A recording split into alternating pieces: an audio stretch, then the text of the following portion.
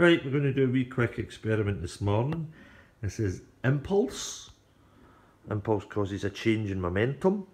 What we're going to do is we're going to take a metal cue. We're going to hit a metal ball which is sitting on a metal track. We're going to measure the time of contact with this little timer here.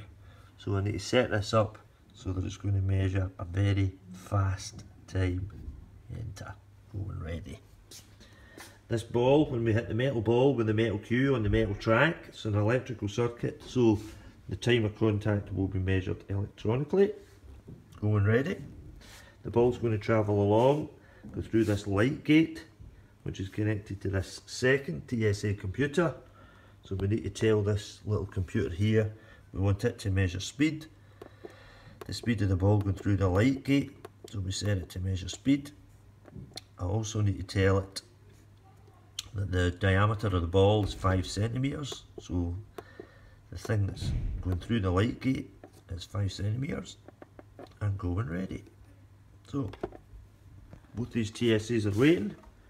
We're going to hit the metal ball on the metal track with a metal cue, measure the time of contact, and then measure the final speed of the ball through the light gate.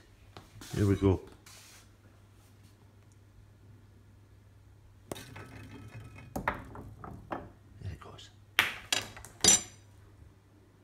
Okay, here's the results.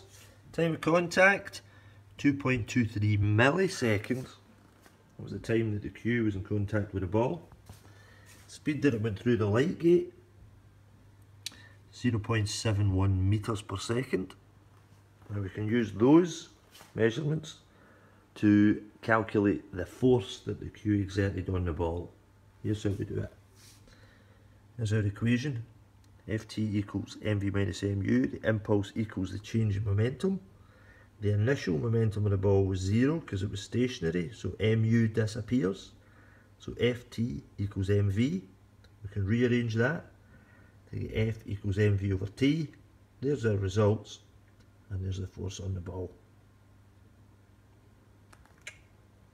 Marvellous.